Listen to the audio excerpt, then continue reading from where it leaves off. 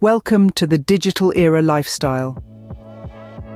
Imagine waking up one morning to the smell of freshly brewed coffee, your favorite morning playlist already gently filling the room, and your blinds automatically adjusting to let in that perfect amount of morning sunlight.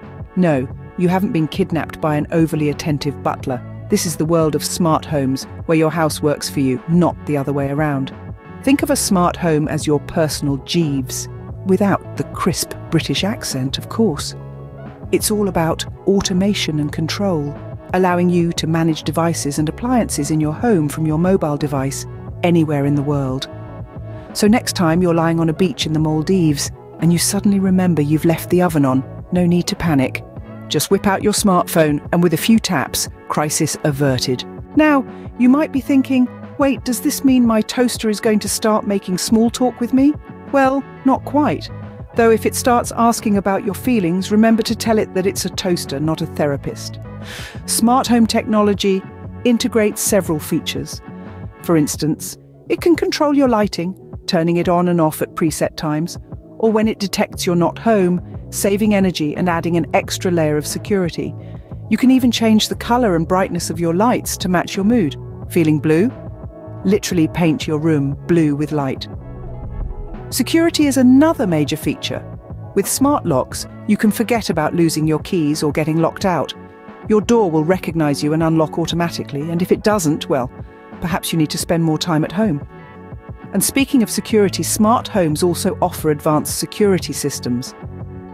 If a burglar tries to break into your house, not only will an alarm go off, but the intruder might also be treated to a sudden blast of Beethoven's Fifth Symphony at maximum volume. Talk about a classy exit. But it's not all rainbows and unicorns. Smart homes do have their cons. For starters, they are dependent on internet connectivity. So if your Wi-Fi goes down, your smart home might suddenly feel a bit, well, dumb. Also, these devices can be pricey, and there's always the concern of privacy. After all, who wants their fridge judging their late-night snack choices? So, are smart homes the future or just a fad? Is it worth turning your home into a mini-mission control center? Or is a simple light switch enough? Feel free to share your thoughts on this in the comments. Do you think smart homes are a step towards a convenient future or a step too far into our privacy? And if your toaster starts giving you life advice, let us know. We're just as curious as you are. In the end, whether you're a tech enthusiast, a busy professional, or just someone who keeps forgetting to turn off the lights, smart home technology has something to offer. It's like having a personal assistant, security guard, and energy consultant all rolled into one.